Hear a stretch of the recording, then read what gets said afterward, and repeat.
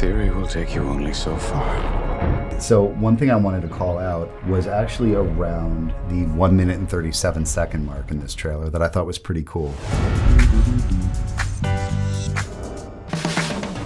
Today we're going to be looking at the Oppenheimer trailer by Christopher Nolan. He didn't cut the trailer, but of course he made the movie. And specifically, we're going to be looking at a few different things. We're going to be looking at the music specifically and how the editors can customize the music to work within the trailer. We'll be looking at sound design and how you can use that to accent the music and key moments of the trailer. We'll also be looking at graphic cards and their use to help assist with the storytelling. So let's just go ahead and get right to it, and we'll check out the trailer.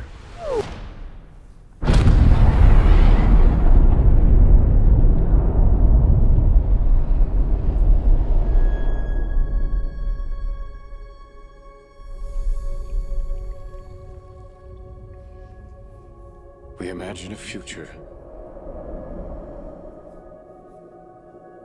and our imaginings horrify us.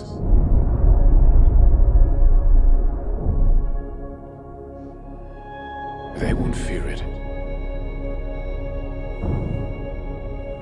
until they understand it.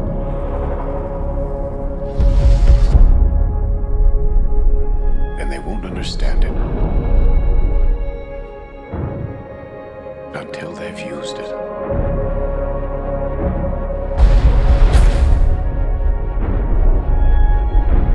Theory will take you only so far.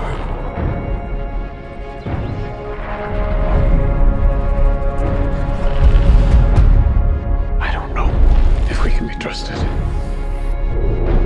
with such a weapon. But we have no choice.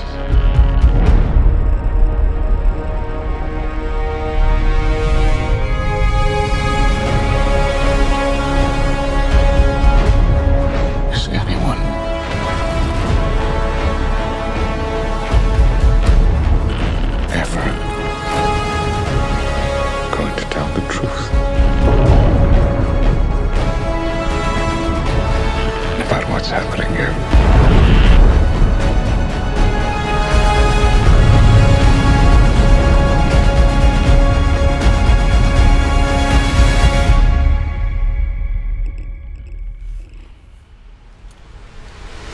Very, very cool trailer. Let's dig into this particular trailer for Oppenheimer. Let's take a look here at my timeline. So I've got the trailer in here. We've used Premiere's scene edit detection to do a pretty decent job of showing where the various cuts are. You can see that the yellow clips here, this is to denote the motif that was used throughout the trailer. Pretty much the explosions, the fission reactions and stuff like that that are going on with this nuclear bomb. And every yellow clip is, you know, kind of where that's peppered back in. Kind of a cool stylistic thing to bring out throughout the trailer. It's neat when you have something that you can give an identity to your trailer. It's usually the byproduct of a movie that has a great identity. So obviously this movie has a lot of great material to work with. It was shot beautifully by Christopher Nolan. It makes your job as a trailer editor infinitely easier if you have the luxury of working with absolutely gorgeous footage like this, and then the coverage of every angle that you need on every character, and you've got the wide shots that you want to be able to pull out and get scope. And then up here you can see on V2 we've got the graphic cards, or the copy. In this case, this particular trailer has very little copy. You can see that the first card that we have is from Christopher Nolan. Hugely important call out. Christopher Nolan movie, a Steven Spielberg movie, you're going to probably mention that in your trailer. And often you'll take the time to mention it with a full screen graphic like that. Something else I want to point out, going back to the scene edit detection, is it's pretty cool. It's a good way to visualize here. You can notice the pacing. So I'm just going to go full screen with this. Check this out. So you can obviously tell that the edits are obviously more tightly spaced here towards the end. That's the mark of an increased pace. It's the mark of, well, it's a byproduct of the music elevating in intensity, having more energy towards the back end. It's quicker storytelling, it's quicker shot, shot changing. It's pretty common for a trailer. I mean, you're going to kind of pick up the pace as you get to the end. And especially when something's building to some sort of impactful climax like this is. Let me just show you here what's going on as far as their big kind of music transition in this trailer. But we have no choice.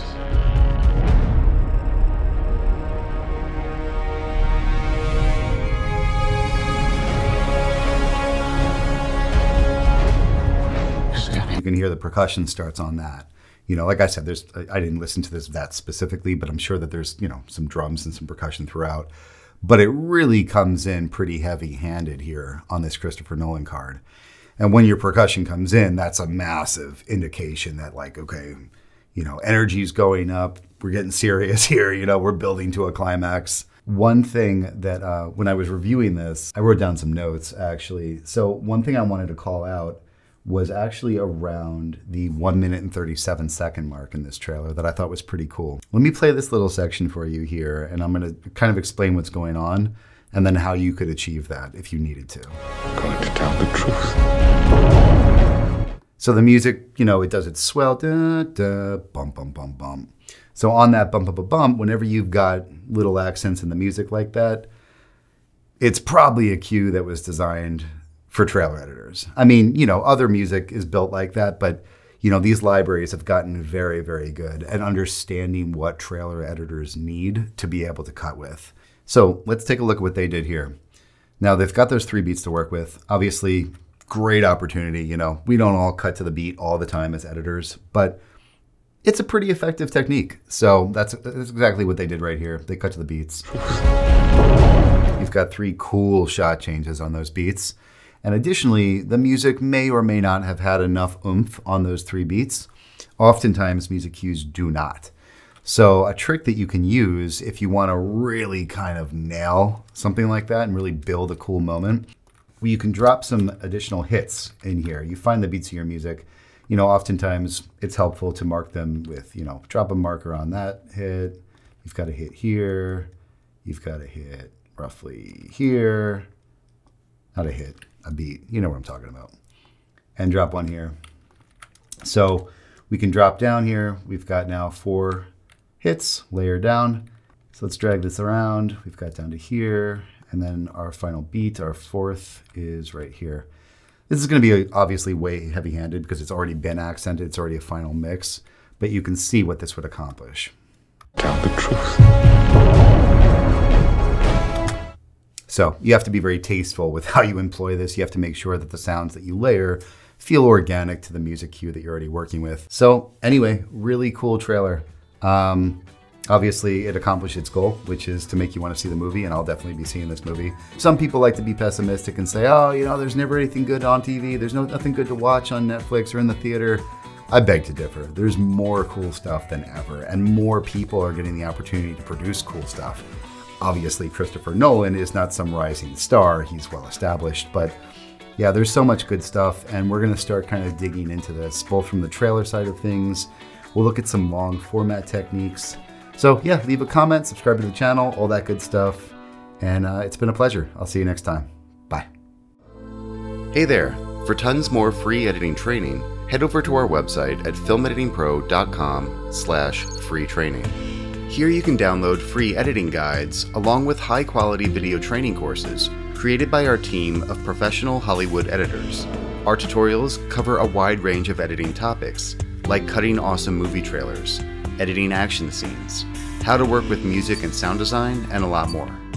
All of these free guides and videos are available at filmeditingpro.com/free training. I'll see you next time.